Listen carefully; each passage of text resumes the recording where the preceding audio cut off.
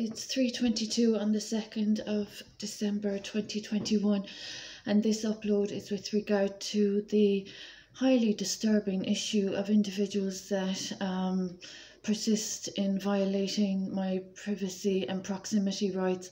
Now, I find it very unusual that people in proximity where they have no right to be and where they have been causing offence are having difficulty bracing the fact that they are causing a discomfort or a disharmony or a disturbance in society for the past few years that is quite unhelpful.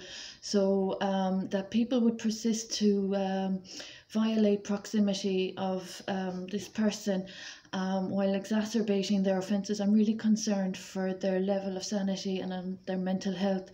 There are individuals that are persisting in a circumstance that is already quite serious. Now, individuals that are in my proximity are in violation of many codes and legalities, and they are just raising a huge concern that I have for their well-being and their livelihoods, to be so preoccupied with a person that they obviously haven't a shred of consideration for the consequence of insulting or injuring.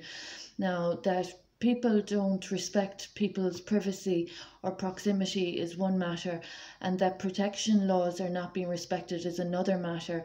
And as regard the development of individuals relaying falsehoods and conducting false reporting and presenting false information, artificial evidence as it's also known, is another serious matter. Now, as they say, there isn't anyone that can tell you what you're thinking, only yourself. No one can do your thinking for you, and your thoughts are your own. These are all cliches, but people have become very smart in Tralee County, Kerry, Ireland, and they've been causing so much smart behaviour with their intelligence. Excuse the sarcasm, I'm concerned with how they've decided to be persistent in their poor developments and poor behaviours.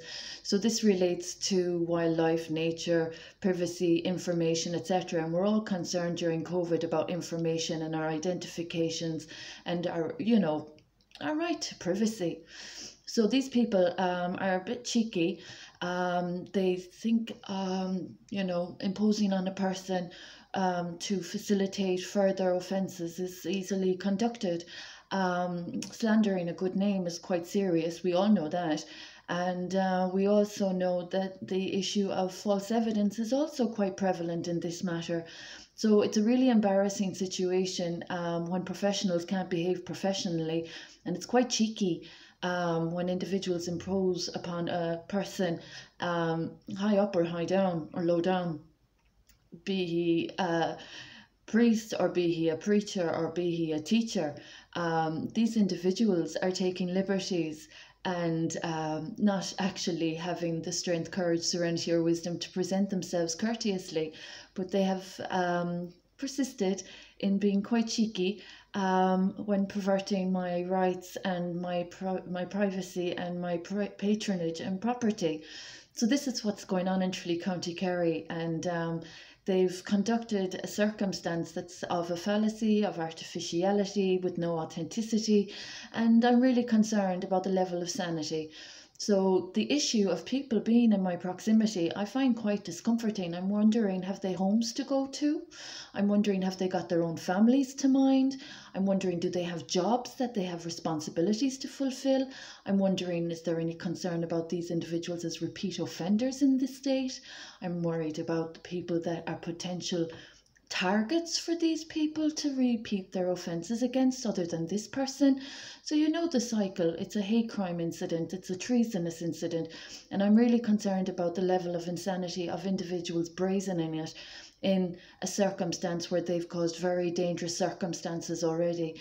So I'm wondering where the level of courage and bravery is in this situation. I don't particularly like being defamed. I don't particularly like other people claiming to know without knowing. I don't like superficial information.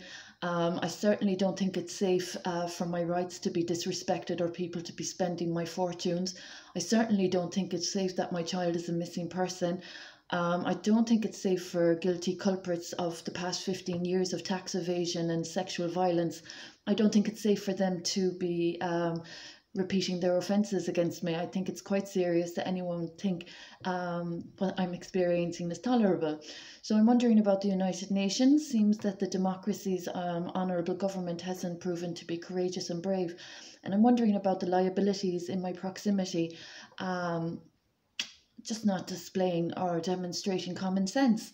So there are people that have been quite silly, and their silly has cost society, and that is kind of senseless. So this entire situation is quite dangerous for all involved. People that don't respect what I'm discussing as a very dangerous issue for others as a possibility also, and people disrespecting my position, role, function, etc. after all the debt recovery and the sanity and sobriety recovery. I'm quite concerned about how individuals think it's safe to be obstructing and perverting this situation further than they've already done so. So this just questions their intelligence, really, doesn't it? And I'm wondering what the United Nations is thinking about my country disrespecting my royal patronage.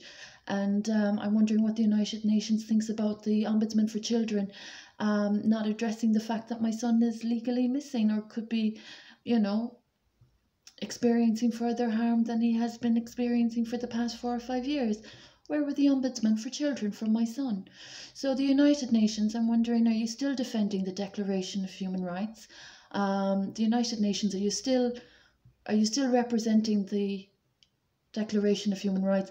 And I'm wondering, is dirty politics still possibly happening? Is there dirty politics still going on?